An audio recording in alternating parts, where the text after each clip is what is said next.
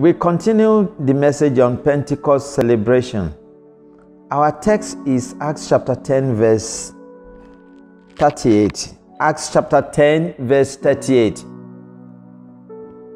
which reads thus: How God anointed Jesus of Nazareth with the Holy Ghost and with power, who went about doing good, healing all that were oppressed of the devil, for God was with him.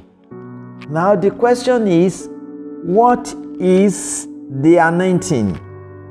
There are many definitions of anointing, but the simplest definition is to apply oil or ointment on a person, especially as a religious ceremony. Now, that is a simple definition, but the definition we wish to use for this message, the one that we shall describe as most suitable for our message, is spiritual electricity or divine electricity. Now, when we talk about electricity, I'm not going to define it. We can say electricity is electricity. Virtually every Nigerian knows what an electricity is. But there are differences in voltage. Voltage differs. For example, when we talk of anointing, the anointing that cures cancer, for example, is different from the one for headache. If someone has headache, anointing can cure it. But that one is different from the anointing that cures cancer. It's different from the one that brings back the dead, that raises the dead and bring them back to life. Now, these are different types of voltage. But whenever we talk about the anointing, the big question is, who gives the anointing? Anointing can come from three sources. First, it can come from God, and this is the best. This is the best. God's anointing is glorious, it is powerful, it is active and dynamic. God's anointing is the best. Number two, anointing can come from Satan and his evil angels. Satan and his evil angels.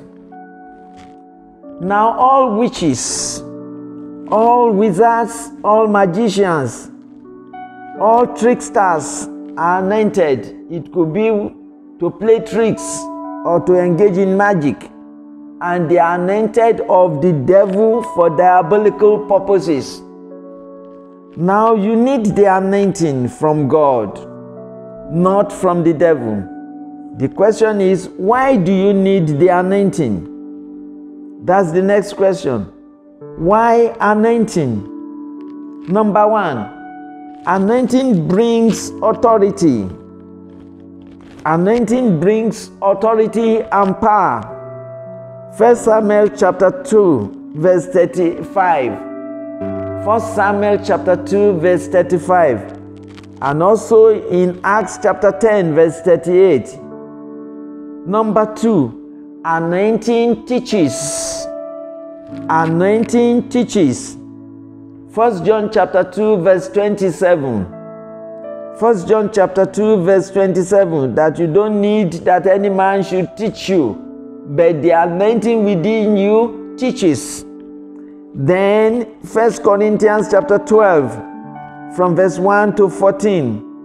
1 Corinthians chapter 12 from verse 1 to 14.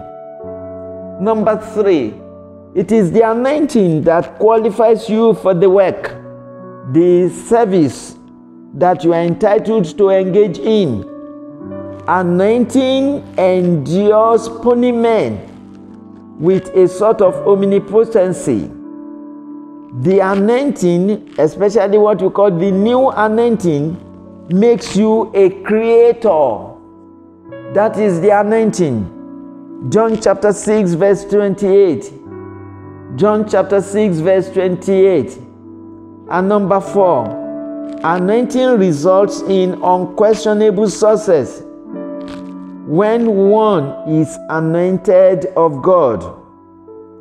Anointing results in unquestionable success, especially when one is anointed of God. And number 5, when the anointing comes upon a person, curses are broken. When the anointing comes upon a person, curses are broken. Anointing breaks the yoke. Anointing breaks the yoke. What are the signs of the curse? And many people are under the curse. But what breaks the yoke of curses is anointing.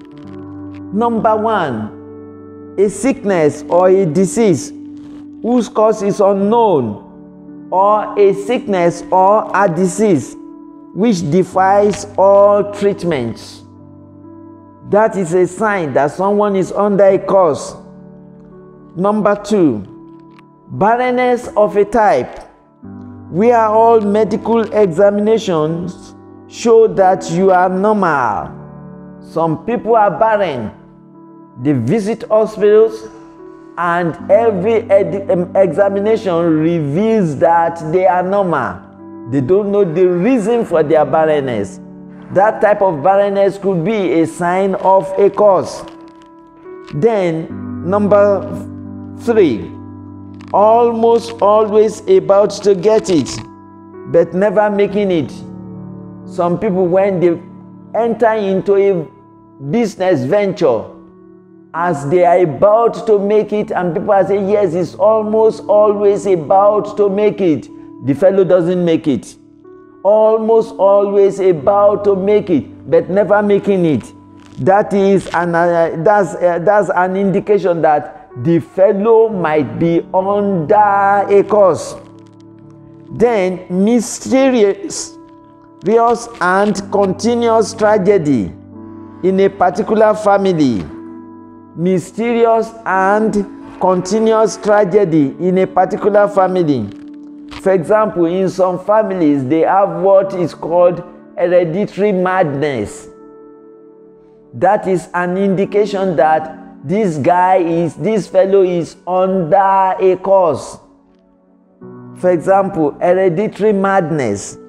That is a mysterious and continuous tragedy. Now, there are different types of anointing. What are the types of anointing we have from God?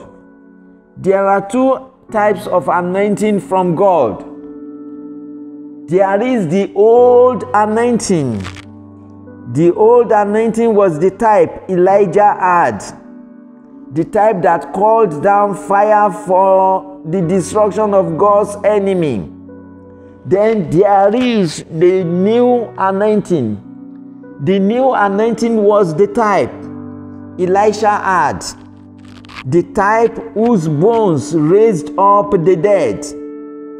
As confirmed in Matthew chapter 11 verse 12.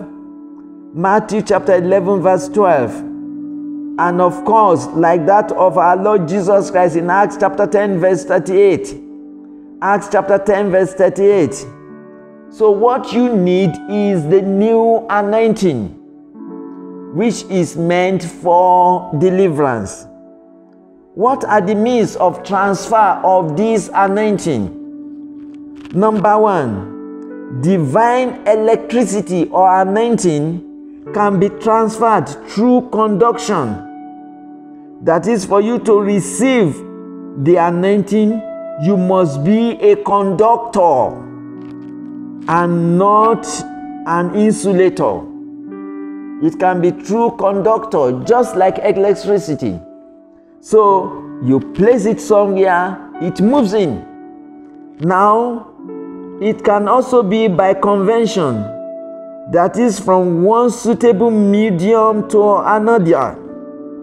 And that's what we have in Mark chapter 16 from verse 17 to 18. So it can move from one suitable medium to another object. For example, a man of God can pray with an handkerchief and give it to someone to lay on the sick, and the sick will recover. That is by convention. Then it can be radiation. That is, it can jump. Anointing can flow from the word, that is the spoken word of God, to the sick, as confirmed in Psalm 107 verse 20. Psalm 107 verse 20. Send the word, and his word goes out, and the word heals the sick, and the word delivers. That's the word. So he sent his word. That's the anointing. By sending the word, the anointing can go out by what we call convention. So anointing can go by radiation, and then it can jump. It is possible for the anointing to jump. It can go through the word of God, and the word of God will now set free, as stated in Psalm 107 verse 20. Psalm 107 verse 20. And there the Bible says, he sent his word and healed them and delivered them from their destructions. He sent his word, and his word healed them. He sent it, and the word delivered them from their destructions. That is the anointing jumping. Now, whether the anointing is by conduction, or by convention, or by radiation, one thing is certain: anointing breaks the yoke. So what is the condition for the new anointing to work? Number one condition is this: victory over Satan is an essential ingredient to receiving the anointing. You must have obtained victory over Satan before you can receive the anointing. Now, there are certain steps to receiving victory over Satan, and this is confirmed in Matthew chapter 4 from verse 18 to 25. Matthew chapter 4 from verse 18 to 25. It is noteworthy that the Lord did no miracle at all until he had settled Satan. Let's look at the steps. Number one is baptism in water. This represents what we can call our conversion and water baptism, as confirmed in John chapter 3 verse 3. You must be born again. Then is baptism with the Holy Spirit. Is baptism with the Holy Spirit. And number three is fasting and victory over satanic temptation. We too must overcome sin, Satan, and self. That is the flesh, before the anointing can work and continue to work. Definitely, we should be sanctified. Now, we must be willing. That's another condition. Number one is that we must have victory over Satan. And number two is this: we should be willing. This is confirmed in Isaiah chapter 1 verse 19. Isaiah chapter 1 verse 19. We must be willing. If ye be willing and obedient, ye shall eat the goods of the land.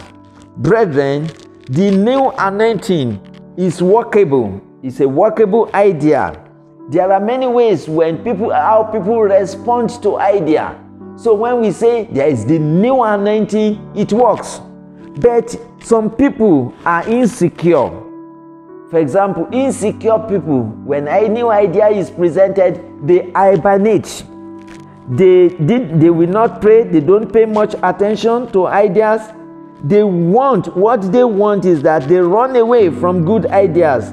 They are afraid that they might fail, or that they might have to spend too much effort. So what they do is that they hibernate. The new anointing works It saves the sick. It sends his word heal them and deliver them from their destructions. It works. Now, the next group of people are the lazy people. The anointing might not work. A new idea might not work for a lazy people. Because what lazy people do is that they luxuriate. They luxuriate, luxury. So they don't pay much attention to ideas. They want to enjoy the pleasure of this moment. For example, the new anointing involves that you fast, you pray. Nothing comes easy. But another group of people are wounded people. What they do is that they commiserate. They say, it is a good idea, but I couldn't do it. I've tried it so often, it hasn't worked. Well, let me just accept it as my fate. Then there is another group of people, foolish people. They procrastinate. God is going to settle your own case now. That is it. Now, faith is the substance of things hoped for, the evidence of things not seen. But you see, foolish people, they put off asking or acting on new ideas. But there is another group of people, wise people. What do? They dedicate. They can do it now, people. They don't waste a good moment. They don't waste a good moment on a good opportunity. They believe that now is the day of salvation. Now is the acceptable time. They believe that their salvation is now.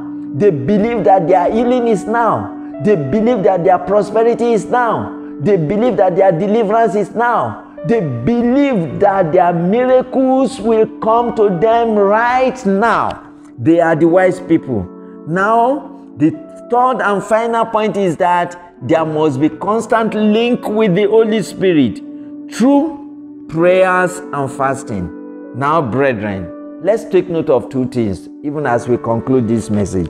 Number one is that anger switches off the anointing, but switches them on. So in conclusion, we are looking at the case of Elisha, how Elisha was used of God to perform miracle in the city of Jericho. Elisha was a wise person. He did not behave like those people who put off new idea. The new anointing he wanted was from the old anointing of Elijah, and he wanted a new idea. He could have done like the insecure people who hibernate. Instead of following Elijah, he could have run away from him. He didn't. He could have behaved like the lazy people who luxuriate. He should not have followed him to Jericho, but he continued to follow, even to Jordan. He could have behaved like the wounded people who commiserate. He could have said, well, this is a good idea. Oh, the double portion is good, but I don't want it. He could have behaved like the foolish people who procrastinate and say later on. But he behaved like a wise person who did what was right. He dedicated. Now, how did he turn death to life in Jericho when they called on him after receiving the anointing? That the water which they were using was dead. That is, that water was no longer bringing life. The water was no longer sweet. And then he did something. Number one, Elisha threw the salt at the source of the water. When the new anointing begins to flow, your problems will be solved at the very source. As I'm speaking now, the new anointing is flowing. I don't know what your problems are. Whatever might be the problem, as God did in the life of Elisha, who received the new anointing, and he went straight to the source of the problem in that city of Jericho, the Lord will go into the source of your problem and removed it. Number two, Elisha pronounced blessings on the water. When the anointing begins to flow, blessings can be pronounced with the necessary backing of the anointing, and death will be changed to life.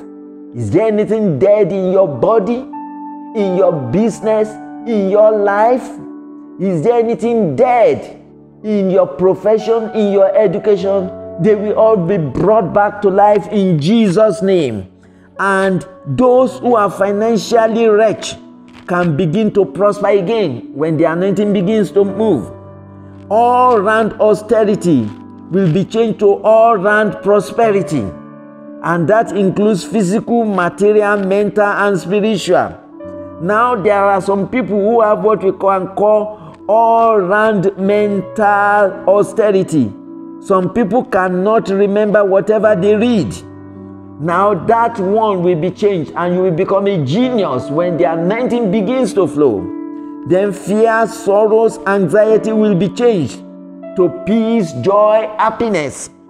Now, when anointing begins to flow, certain things will happen, and that's the difficult aspect. Some small boys who decided to be used of the devil, and they could be likened to agents of the devil, they were caused by Elisha, and they died. Let me tell you something. As the new anointing will begin to flow now, all those who have been mocking you and saying, "Where is your God?" will be silenced forever once the anointing begins to flow in the name of Jesus.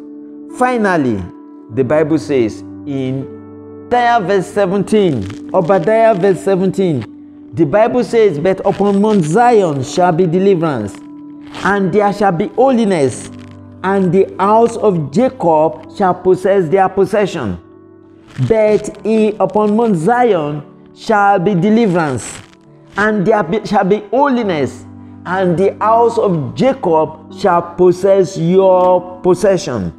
I speak and prophesy to your life that anointing is your own possession.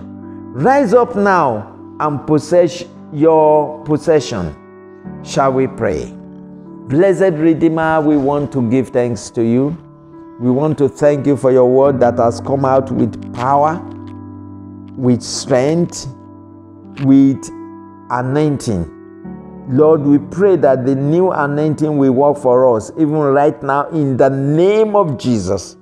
We pray for those who need healing, those needing deliverance, those needing miracles, those needing divine touch. Father, even as we pray right now, touch them divinely in Jesus' name. Let there be miracles, let there be signs, let there be wonders. As your word says, upon Mount Zion there shall be holiness, and there shall be deliverance and holiness, and the house of Jacob shall possess their possession. We pray, O Lord, that everyone at the influence of our voice will possess his or her possession in the name of Jesus. Thank you, Father. Glory be to your name, Lord. Save sinners, heal the sick, deliver the oppressed, set the captives free, and gladden the heart of every saint. Blessed be thy name, Lord. In Jesus' mighty name we pray. Amen. Praise the Lord. Hallelujah.